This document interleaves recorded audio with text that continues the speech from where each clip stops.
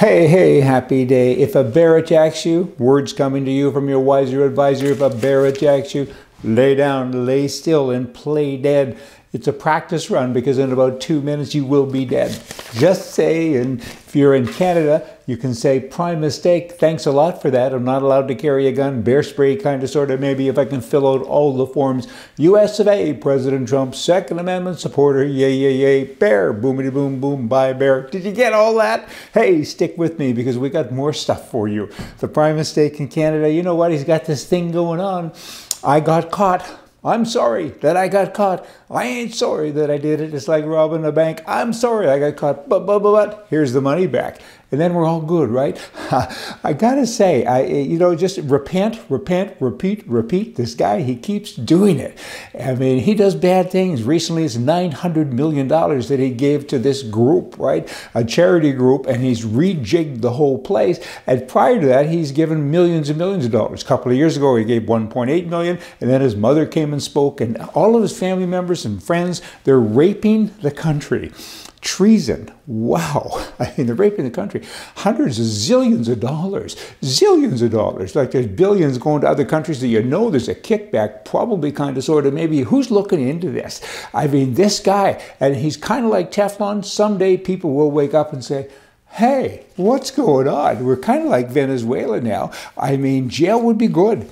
I mean, wow, if not do a crayon farm, which would be an insane asylum, and that would be for us, for the voters, because he's the people vote for this guy.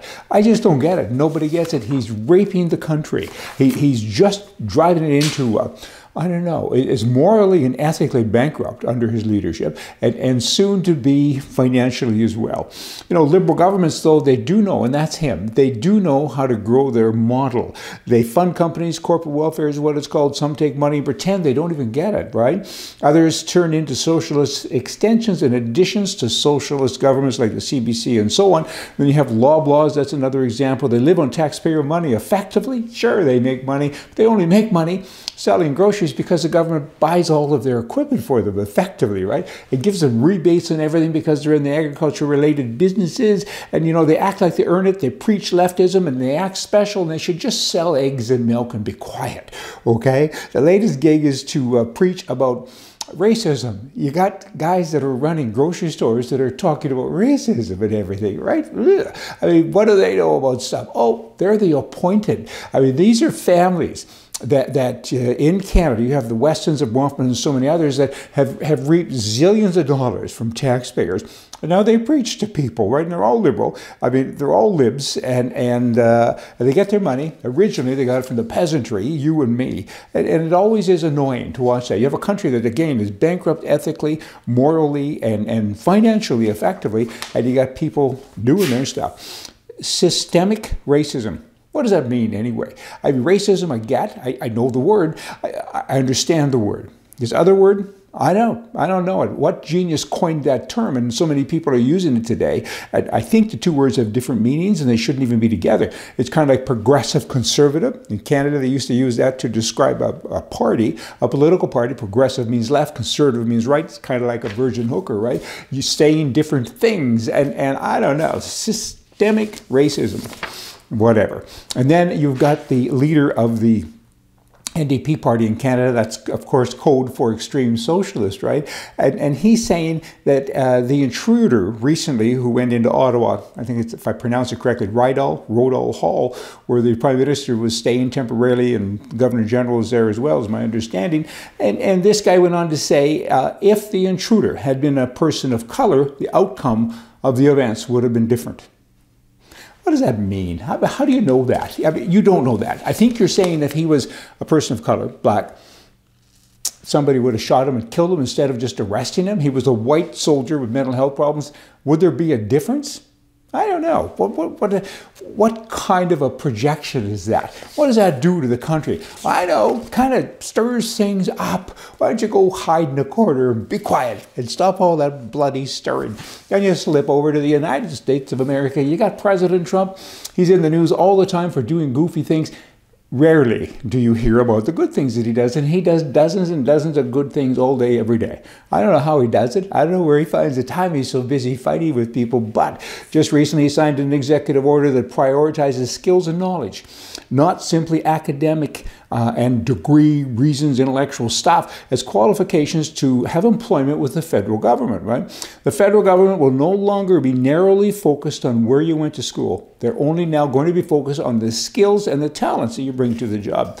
Holy, now that's profound when you really, really look into that. It's great. Great, profound. I like it. And then you got the people in Orange County, California, and they're making me mad. Well, they make me mad all of the time, but particularly now because they want to change the name of the airport in the county, John Wayne Airport. I've flown in and out of John Wayne Airport a zillion times. If you do change it, I want to buy the statue. John Wayne, I mean, every little communist jerk. Hey, who said that? Should be forced. Forced. Don't force me, but you should, to watch a John Wayne show. Man up, cowboy up, and if you watch a John Wayne show, you might get the flavor of life, right? I mean, good grief, and don't apologize, it's a sign of weakness. John Wayne, many good quotes, but now they want to change the name. Why? Oh, a couple of Democrats there, and they're saying, you know what, John Wayne said a couple of things. He had one movie in World War II when they were going to attack Japan, and he referred to those guys as little yellow people. Okay, it was war. It was 1940. Get over it. I don't know that that was a reference particularly, but one of them anyway. And then in Seattle, you have now training on racial superiority for white people. So if you're white, you have to go and take a course, and they tell you how dumb you are and how bad you are and how crazy you are because you're white and you're a bad person. Wow. And part of the course is a Marxist re-education system, right? So the white government employees in the city of Seattle will get it. You got to wake up, come out of the ether, and be a commie. Boy, oh boy. Sometimes, you know what? It's hard for me. I pretend to be normal. But it's so hard in this environment, in the world we live in. So I just got to go back to being myself. And those are crazy people. They're all nuts except me and you. Hey, and lately I'm a little worried about you. Y'all come back here tomorrow. See ya.